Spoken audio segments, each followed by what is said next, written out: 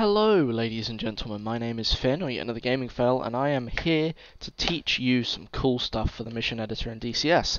If you're like me, you probably like making your own missions, or would like to make your own missions, and you just want to learn a few extra bits that will give you that upper hand in making some really cool stuff to show off to your wingmen, or to fly in. So let's kick it off.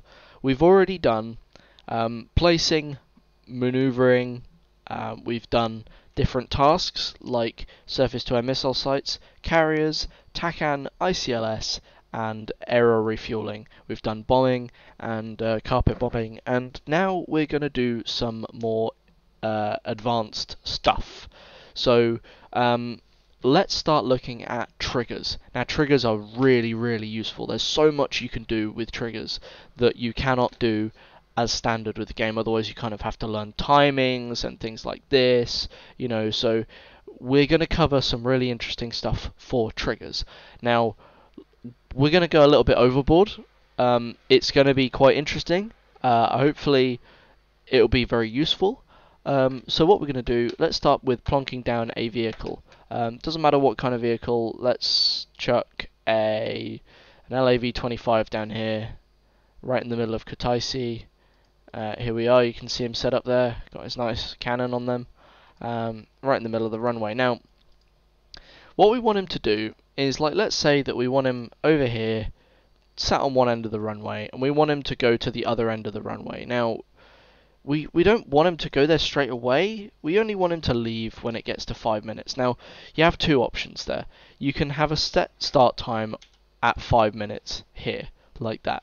Now that's great. That means that he'll wait for 5 minutes on the start thing before he starts driving, and then if we hit add over here, he will he'll really quickly make his way over, and it'll only take him 3 minutes to get there or whatever. In fact, we've not set him any speed there.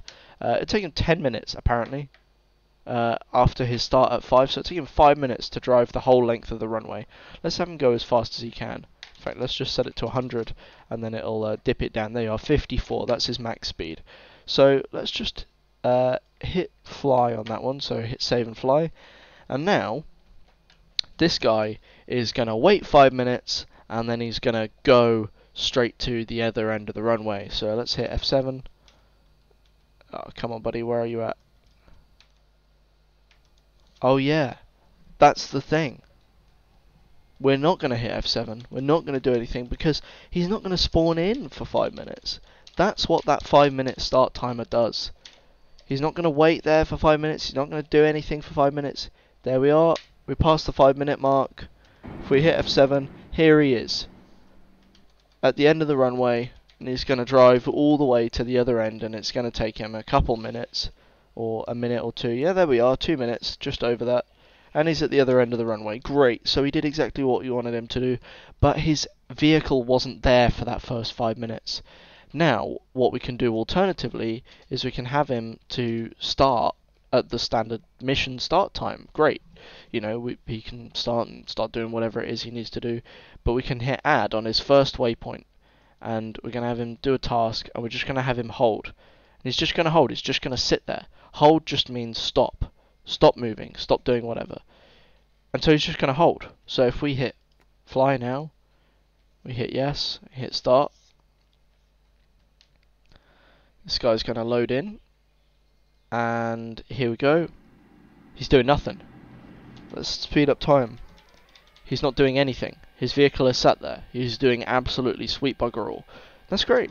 That's kind of what we want him to do. We want him to wait for 5 minutes, right? But he's going to sit there indefinitely until we tell him to move. So the next thing we're going to do is we're going to go to this funky icon here. So you've got route, you've got ammo or weapons or your outfitting tree, and then we've got triggered actions, which is this kind of weird like 4-leafed clover icon there. We're going to hit add. We're going to go to perform command, and now we're going to tell him to go to waypoint. We're going to set him to waypoint 1, right? Now that's not going to do anything right now. He's going to sit there and wait there, because this is a triggered action. this action can only be executed by a trigger, right?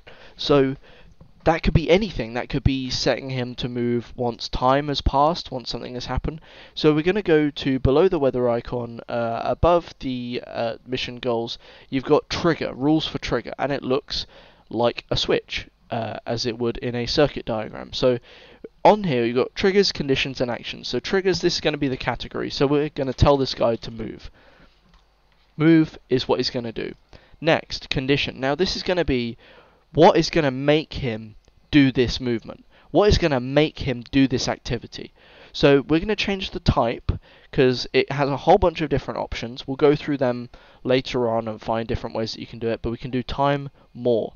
Time more means the time is more than. So if we set this to 300, that's 300 seconds or 5 minutes, right?